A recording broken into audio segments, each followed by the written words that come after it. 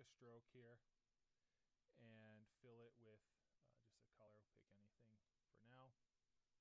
And let's go through some functions with stroke because this is important. We use this a lot. Again, we went over changing the size, so 3 point, 5 point, 9 point. And again, right now you can see the stroke is still down the center. Right now, let's zoom in on the end. You see how it's a straight line. You select the stroke and you hit this button here, round cap. You can change that into a rounded end. Also, if you have a point and say that the ends are straight and you want the corner to be rounded, you click on this and you just notice the corner rounded. So here it's pointy. You click this, it rounds that corner. Now let me show you something. I'm just going to take this, I'm going to hit copy, so Command C, and I'm going to hit Command V to paste. Now we have the same shapes here, and I'm going to round this one off here. Now let's do this, and I'm going to round the outside edges as well. So here you can kind of see if you have pointed corner, rounded corner, straight ends, rounded ends. A lot of things you can do here. You can also let's go with the line segment. If you do a straight line, hold shift, this will give me a straight line.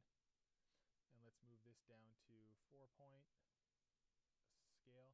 Dashed line, click on this, and this will give you a dash. So right now it's 12 points of a dash. So from here to here it's 12 points, and it's also 12 points by default in between each of these dashes. So let's move this down to 3 point, and the gap between them, let's change that to 1 point. So notice how close together they are. Let's change the scale down to 2 points, and let's round the ends. Now notice when we rounded the ends, it adds space, so we need to separate the gap a little bit more. So let's do 4 points of a gap. So here you can do like stitching, things like that, but it's nice because you have a little bit of control over this. So let's do another line. Oh, why did it do that? It just applied the same thing. Well, it's using the previous function that you did. If you apply another line and another line, it's going to apply the same dash line as you go. So say you don't want these dash lines. Let's select them and just turn off that. They go back to straight lines with rounded ends. Okay, now right now, sometimes you see how this is down the center line? Sometimes you're trying to click. I'm trying to click here on this object. How come I can't click on it? Well, because the object is down the center, so you actually have to click. Watch the little black box that appears when I scroll over that center point of that line. Now I can highlight it and I can move it around. But if I'm grabbing over here, it's not going to let me grab it. And again, this is a line, so if I grab this point with my selection tool, and again I click the command letter A to activate this white arrow, I can move this over and it moves the line. Now say I want to change this and have a stroke and a fill. Say I want to fill this with a red color. Well, this object selected, so object will expand. There's another way to do it. Because this is a path, you can outline this stroke and it'll outline the stroke for you. So now this becomes an object. It's no longer a line, it's an object. So I can't click this point and move it around. But what I can do is I can fill over here.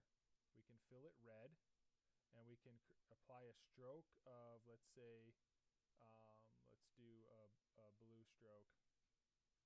And we could change the stroke to whatever thickness we want. There we go. So again, now we have a stroke with a fill. Okay.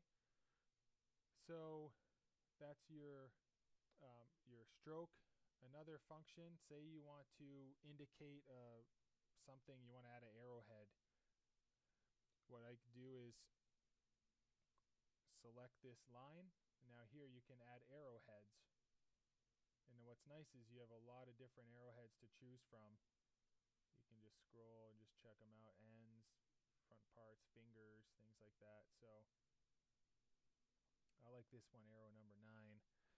And wow, that's a big arrowhead. So why is that so big? Well, the scale's 100%. Based on my size of the paper, it's technically not that big, but say you want that to be a little bit smaller.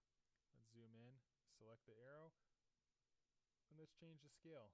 Let's do it to 30%, maybe 50%.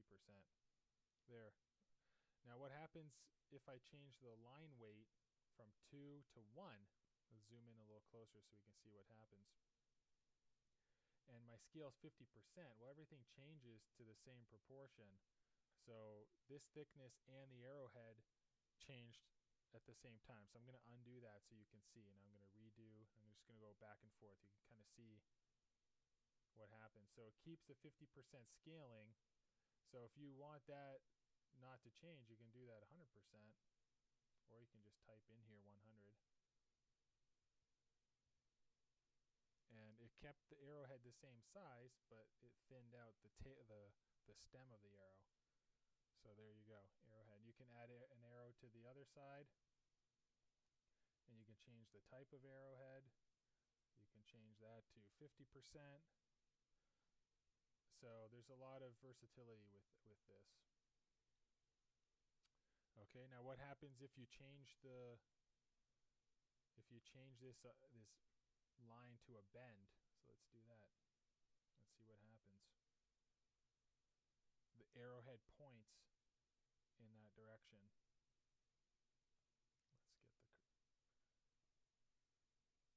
Let's get the anchor points. So what's nice, if you're trying to point and call something out with the arrows, you can do that. All right, so under profile, you can also, let's take this line that nothing's been done to it. Now under profile, uniform, there's different shapes here. Now what are these things? Well, let's click this thing, see what happens. Well, you're going from a point to thicker and then back to a point. So you get some line weight, some pretty cool line weight. And if you drag this, or you apply curve